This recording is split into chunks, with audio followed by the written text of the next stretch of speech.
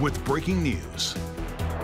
We begin with breaking news this afternoon. One person is in custody after shots were fired in Toledo. According to police, an officer fired their weapon. 13 Action News reporter Carly Petrus is live near the intersection of Kershaw and Charlestown in West Toledo with the very latest. Carly.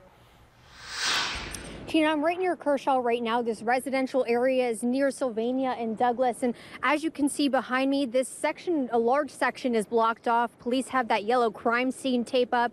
And police are focused on this area right now. You can see the fence and some orange cones marking some evidence. Now, we're told police fired their guns at a man. No one was shot. No injuries were reported.